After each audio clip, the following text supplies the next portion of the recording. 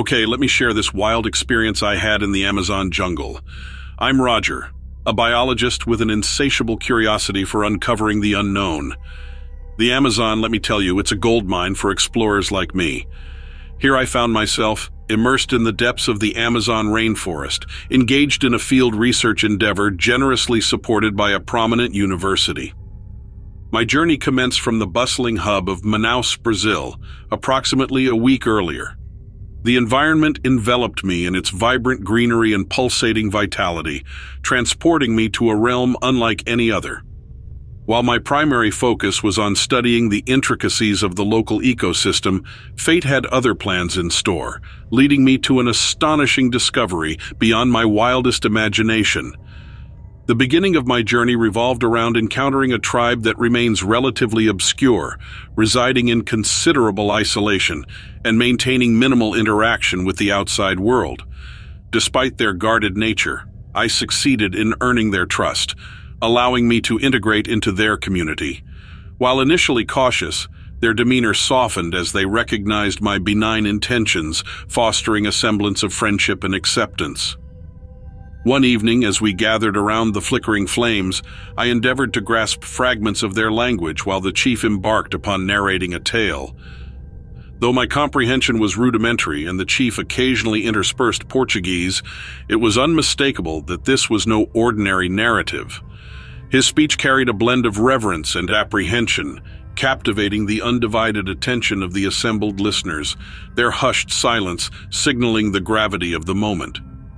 Once the story ended, I went to one of the younger tribe members who knew a bit of Portuguese. He seemed unsure and checked around before speaking. He explained it was a legend about a huge spider-like creature that lived in the forest long ago. They believed it was not only huge, but also very important to them in a special way. I was curious about the story, but I thought it might just be a made-up tale, like a story passed down through generations in the tribe. But then, something unexpected happened. The next day, the chief, who had become friendlier towards me, signaled for me to come with him.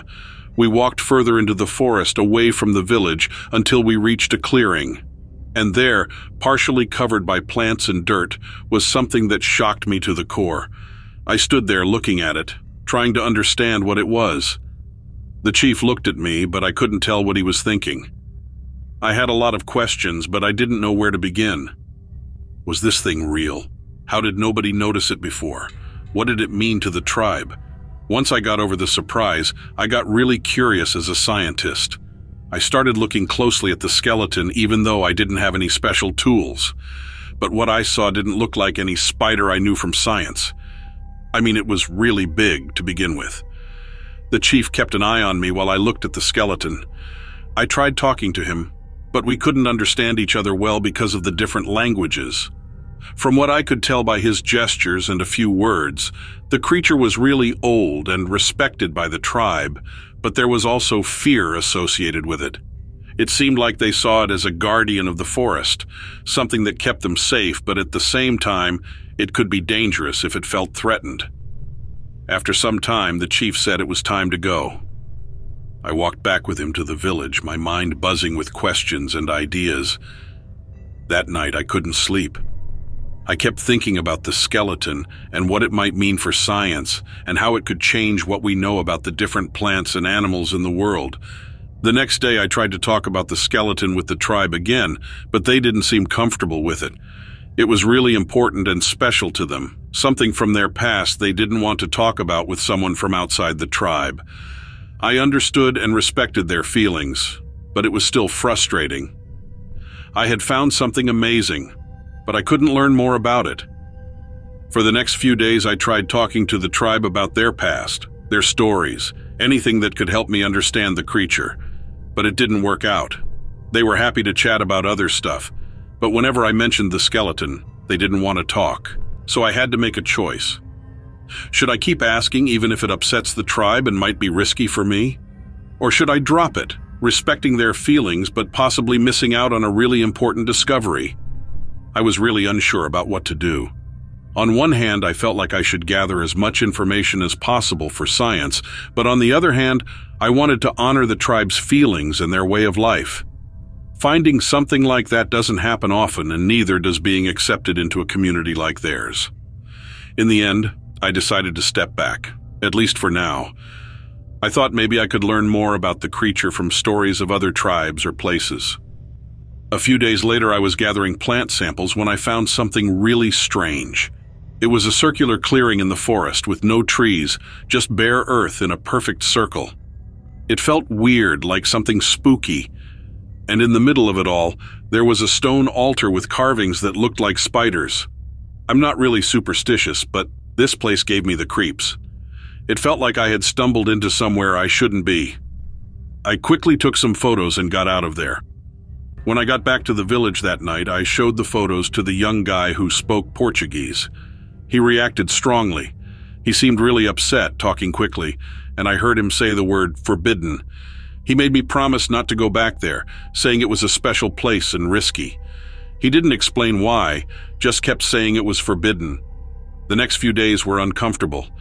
I could tell things had changed in the village. People were quieter around me, and there was a strange feeling in the air. I couldn't help feeling like I had caused some trouble. One night I woke up to a lot of noise outside my tent. The whole village was there, staring up at the trees, and when I went out, I saw it too. In the moonlight, there was this huge web in the treetops. It was massive, covering a big part of the trees. And in the middle of the web, there was something too big and strange to be a regular spider. I couldn't believe what I was seeing. Was this the legendary creature? But it was supposed to be gone, wasn't it? The tribe was frantic, some praying, others yelling. The chief looked serious and focused. Then he saw me and approached. In simple Portuguese, he told me the creature was real. It was a protector of the forest, but it was upset because I went to the sacred place. He said the tribe needed to do a ritual to calm it down, so it wouldn't come to the village. I was shocked, and it felt like something from a movie, not real life, but there it was, right in front of me. The tribe started the ritual, chanting and giving gifts to the creature. It was intense, almost like I was in a trance. I couldn't stop looking at the web and the thing in the middle. Then, as the ritual got more intense, the thing moved. It was like a big scary shadow coming out of the darkness. But it didn't come down. It stayed in the web like it was watching us, and after the ritual, the creature went back into the forest. The danger feeling went away, but everyone was still scared and amazed. The next morning, I packed up and said goodbye to everyone. The tribe was nice, but they didn't want me around anymore. As I left the village, I couldn't stop thinking about the forest, wondering what else they knew that I didn't. And that's the whole story. I'm back in the city now, but I can't stop thinking about that forest, the giant spider, and the tribe. It's a story I'll never forget, a reminder of how strange and mysterious our world can be.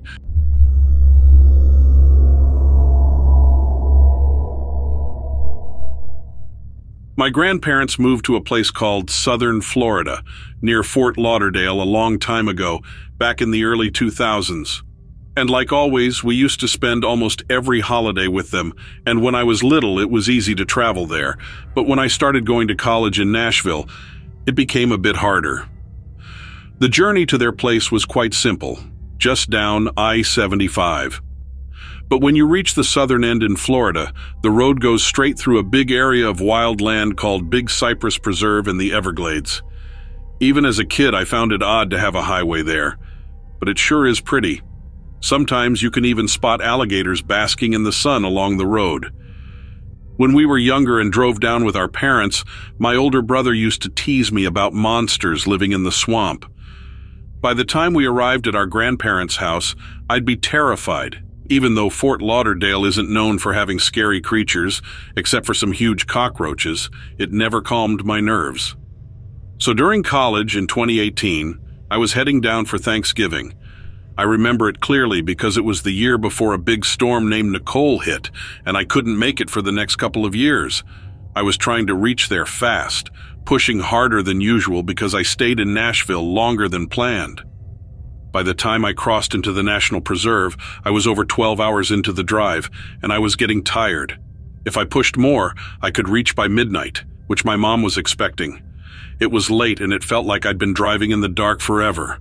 No amount of snacks or caffeine could keep me alert, especially in the preserves. Everything felt strange in the dark. The nights there could get very humid, and thick fog could appear suddenly, making driving dangerous.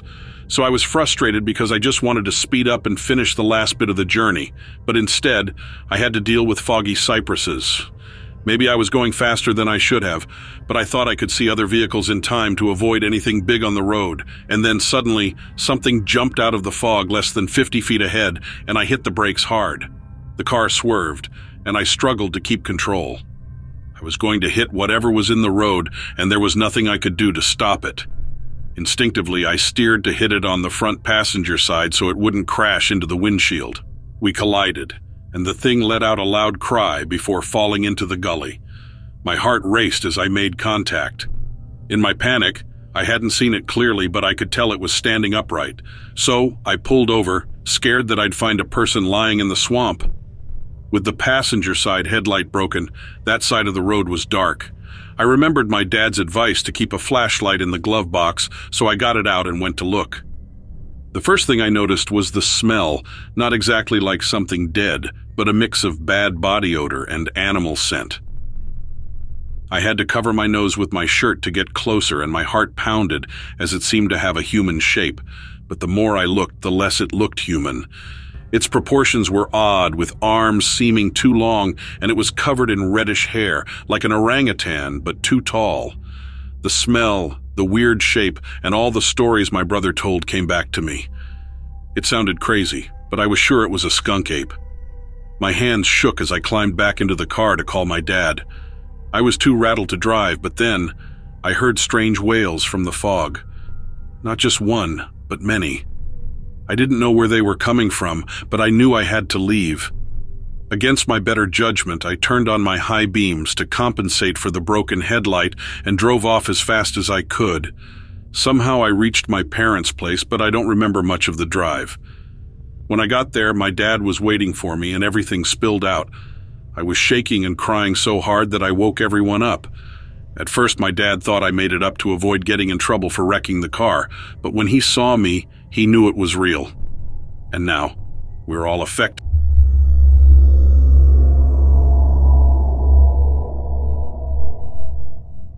I live in Massachusetts, and one day, while walking around town, I stumbled upon an old, abandoned factory downtown.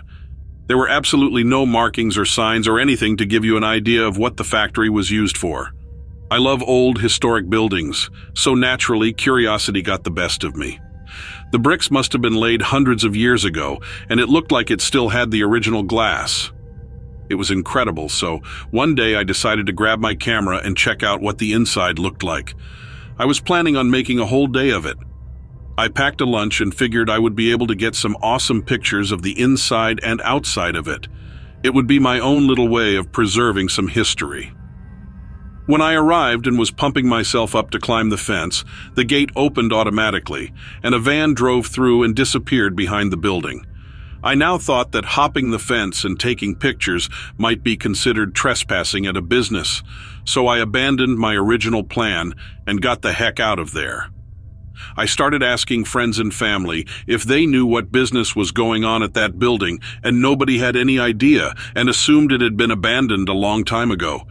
This didn't sit well with me, and I just became more and more curious about it as time went on. I began researching the building, and to my absolute amazement, there is no record of it at all online. And horrifyingly, if you look it up on Google Maps, the entire building and surrounding area is blurred out. It was at this point that my curiosity turned into a full-blown obsession. I was determined to find out what was going on in that building. I started packing lunches and staking out in my car with binoculars to try to gather all the information I could about this place.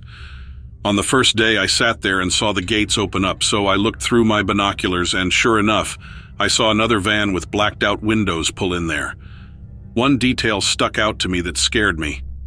The license plate was one of those farm-use ones. Now, I'm not a farmer by any means, but it was obvious to me that that was not the type of van that the typical farmer would use. Did that van just slap a farm-use license plate on the back to conceal their identity? The longer I sat there, the more identical vans I saw go in there, all with farm use license plates. Something was fishy. Something was seriously off, but I had no idea what was going on in the building. One day, I noticed something else that was strange. A van pulled up to the entrance of the factory, and a man got out wearing a lab coat. He was holding a cage with what appeared to be a small animal inside. My heart sank as I watched him enter the building, and I knew that something terrible was going on inside. After witnessing this, I knew that I had to gather more information. I started researching animal testing and government operations, trying to find any information that could help me understand what was going on in that factory. I knew that this was dangerous, but I couldn't ignore what I had seen. Finally, after weeks of gathering information and building up the courage, I decided to break into the factory and see for myself what was going on. I waited until the middle of the night when I knew that there would be no one around, wore all black and a mask, and I climbed over the fence and entered the building through a broken window. What I saw inside the factory will haunt me forever. There were animals everywhere, all of them trapped in cages and clearly in distress. They were all being subjected to various horrific tests, and I could hear their cries of pain echoing through the building. It was like something out of a nightmare. I haven't been able to sleep, and the sounds of their cries continuously haunt me to the point where I can't think about anything else. I don't know what to do. I feel like I can't go to the police because I broke into the building illegally, and I can't risk being thrown in jail. I have a family to support, for heaven's sake, but I also can't pretend I didn't see what I saw. I don't know where to turn. I have been struggling with this for weeks now, trying to figure out what to do. I know that I can't just sit back and do nothing, but I also don't want to put myself or my family in danger by going public with this information. I am torn between my desire to help these innocent animals and my fear of the consequences of getting involved. Every night I find myself tossing and turning in bed, unable to sleep. When I do manage to drift off, my dreams are plagued with vivid images of the animals I saw in that factory, their faces twisted in pain and terror. The sounds of their cries echo in my mind, haunting me even in my sleep. I wake up in a cold sweat, gasping for air, unable to shake the images from my mind.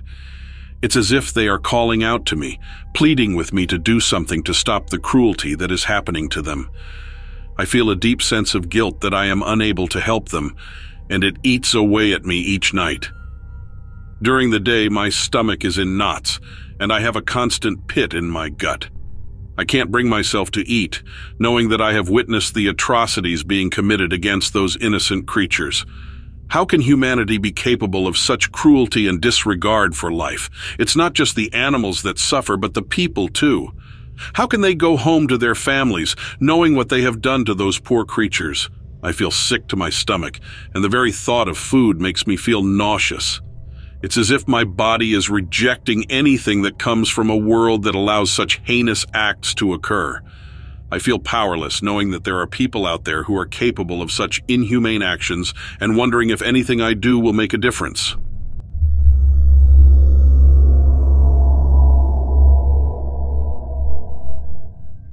After many months of careful planning and getting everything ready, I finally set off on my big journey to the wonderful country of South Africa.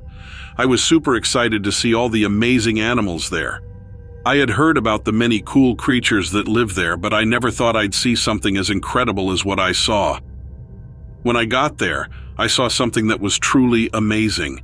It was a gigantic creature that glowed with a bright green light.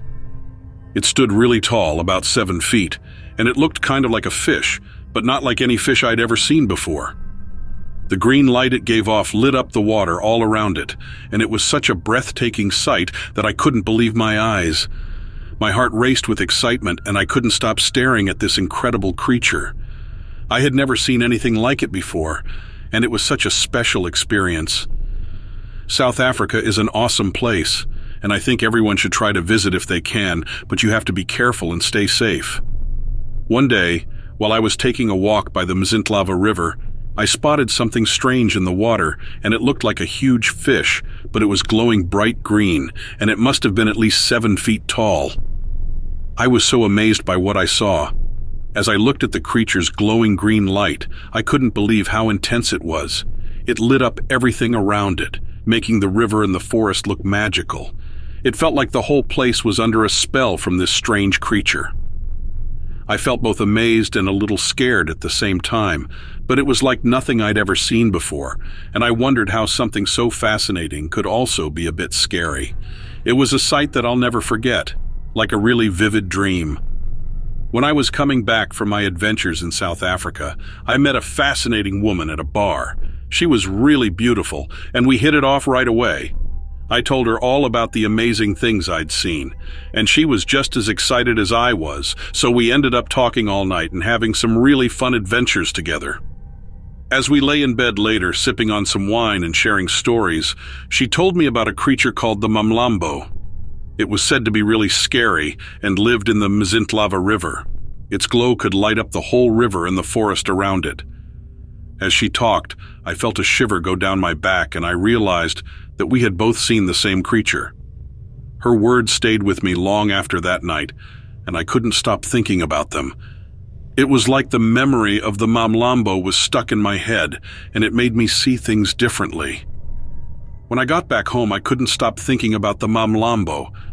I wanted to learn everything I could about it, so I started doing some research. I looked up old stories, talked to people who had seen it, and spent a lot of time searching online. I just had to know more about this mysterious creature. Every day I got more and more obsessed with finding out everything I could about the Mamlambo. The more I learned, the more fascinated I became, and I couldn't stop thinking about it. From what I found out, the Mamlambo, also known as the brain sucker, was a really scary creature that used to scare people in villages around South Africa. It was known for its scary way of killing its victims. It would pull them into the river, where they would drown, and then it would open their skulls to suck out their brains and blood.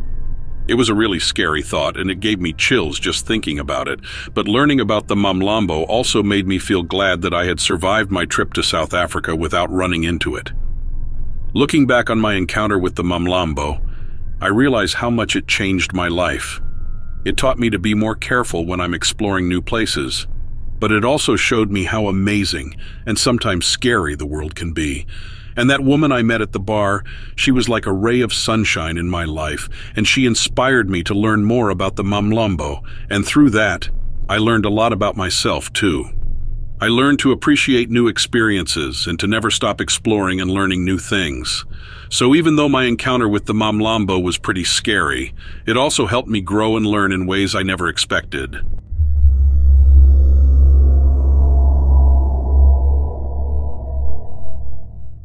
Every time I think about it, I still feel scared, and it was a very scary experience. I'm not sure what kind of creature I saw, but it was late summer, and me and my partner decided to drive to my family's cabin for the weekend. We took separate cars because my partner got off work late, so I got to the cabin around 3 in the afternoon and looked around. There were other cabins nearby, but nobody seemed to be home. I thought it was good because we wouldn't have to worry about noise from other people. The neighbors across from us often had parties, so I was glad they weren't there. After I settled in, I started a fire in the fire pit and decided to read. After an hour, I put out the fire and went inside to clean up before my partner arrived. I had a lot of cleaning to do.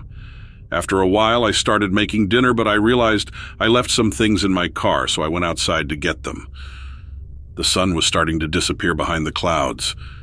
When I went outside, I saw that the fire pit was still on, but I thought I had turned it off earlier. I wondered why it was on again, but then I thought I must have forgotten to turn it off completely, and after I got what I needed from my car, I heard music. I looked over and saw that the noisy neighbors had arrived. I laughed to myself, thinking they would be loud all night, but I felt relieved because my partner hadn't arrived yet, and I wasn't alone. Later, my partner texted to say they were coming soon, so I went outside to turn on the fire pit again. As I sat in my chair, I saw someone standing at the neighbor's cabin, so I squinted to see who it was. It looked like a man, so I waved to him. He waved back, but it was too dark to see clearly. I thought it was too late to meet him then, but I would say hello tomorrow. My partner arrived, and we went to bed. I woke up around midnight to get some water, and from the window, I saw the neighbors in the hot tub with music playing. I thought they wouldn't be up early enough for me to say hello in the morning. We didn't know them very well, but we always greeted each other when we were at the cabin. The next morning, my partner and I went exploring, and when we got back to the cabin, I remembered I wanted to say hello to the neighbors. I knocked on their door, but nobody answered. I saw their cars, so I knew they were there. Maybe they were still sleeping or out hiking, so I decided to go back later. As I turned to leave, I saw footprints on the ground near my fire pit. I remembered seeing someone standing there the night before, so I looked closer at the footprints. They looked like human footprints, but bigger, and I started to worry that they might belong to a bear. I knocked on the neighbor's door again, but still no answer. The door was open a little, so I peeked inside. I thought about asking my partner to come with me, but I went in alone. The house was quiet, so I looked in 3 rooms and didn't see anyone. Then I went to the 4th room. It smelled strange, and the room was a mess. The bed was torn apart, and there was red stuff on the floor. I started to clean up, but then I saw animal bones. I was scared and couldn't move. Then I heard something downstairs, like something running. I was too scared to move. A big furry animal came into the room and it sniffed around and ate the bones. Then it ran away. I was still scared and shocked. When I got back to our cabin, I didn't say anything at first. Later, I told my partner what happened, but we decided not to tell the neighbors. Later that night, we heard the neighbors crying. They had left their dog behind, and I felt sad because I saw the dog's remains. I wanted to tell them what happened, but I was too scared.